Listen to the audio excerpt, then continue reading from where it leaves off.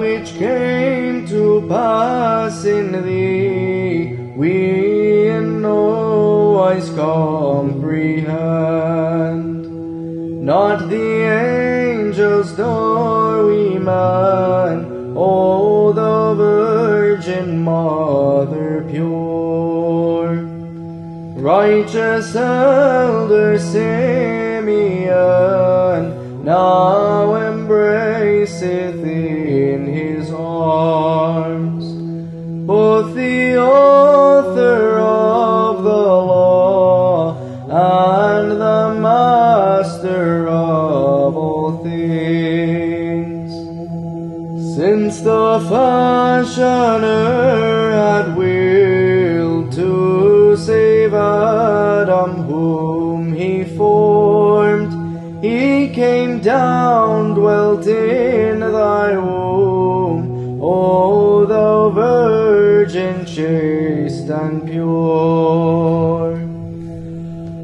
All the race of mortal man blesseth thee, O Maid most pure, glorifying thee with faith as the Mother of our God.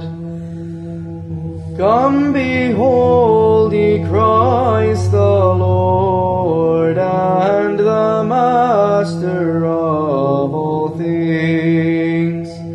Him doth Simeon now hold in the temple on this day.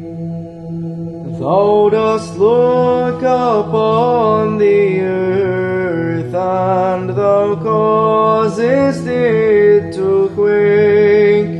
How then doth a weak old man hold thee in his aged arms?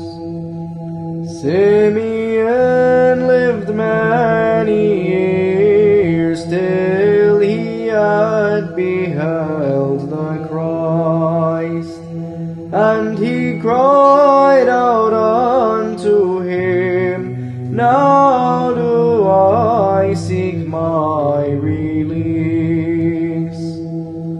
Thou, O maiden Mariam, art in truth the mystic dawns, who within thy blessed womb has conceived the ember Christ. Willingly wast thou made man, who art God before all time. To the temple thou art brought as a babe of 40 days. When the Master of all things came down from the heavens heights, blessed Simeon the priest took him up into his arms. Oh, illuminate my soul and my sense of sight, O Lord, so that I may clearly see and proclaim thee as my God.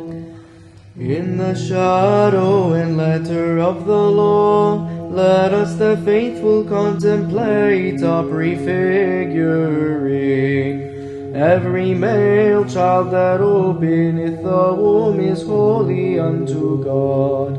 Therefore do we magnify the firstborn Word, the Son of the Father, who is without beginning, the firstborn child of a mother, who hath not known wedlock.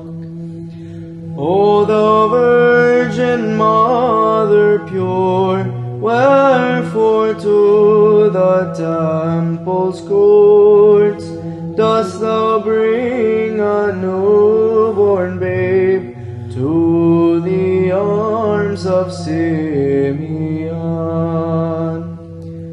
In the shadow and letter of the law, let us the faithful contemplate a prefiguring. Every male child that openeth the womb is holy unto God. Therefore do we magnify the firstborn Word, the Son of the Father, who is without beginning, the firstborn child of a mother, who hath not known wedlock. To depart hence do I seek of thee, O my fashioner.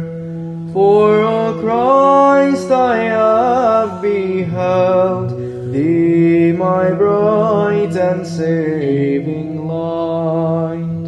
Two nestlings and a pair of turtle doves were ordained for them of former times. Instead of these, the divine elder and the chaste prophetess Anna ministered unto him that was born of the Virgin, as to the child of the Father, and they magnified him as he entered the temple.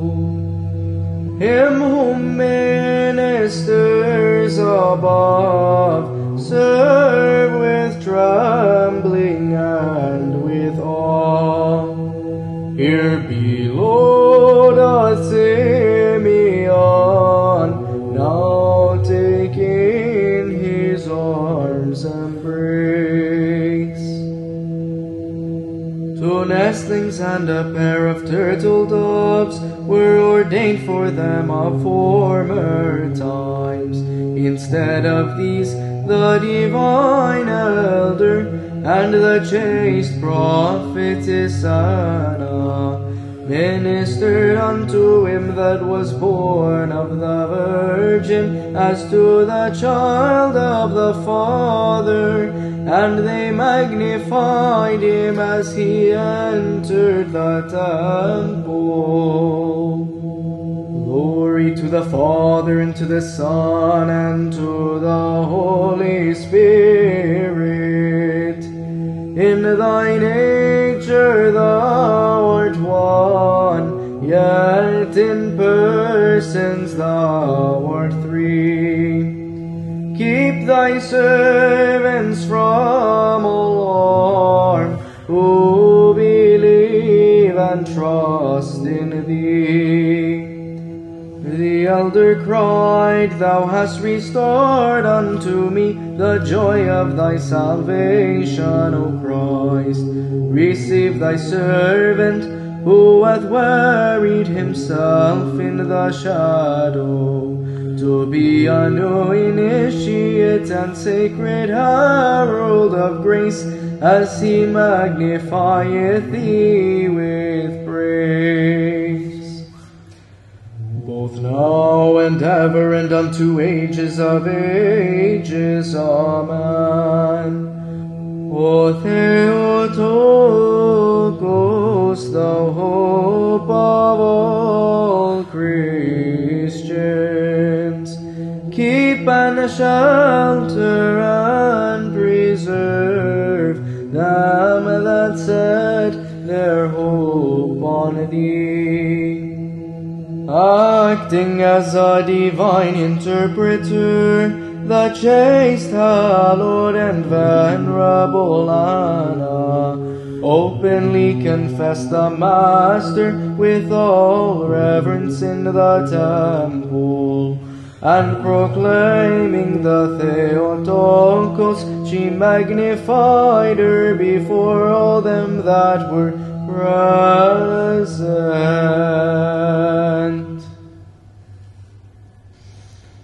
O Theotokos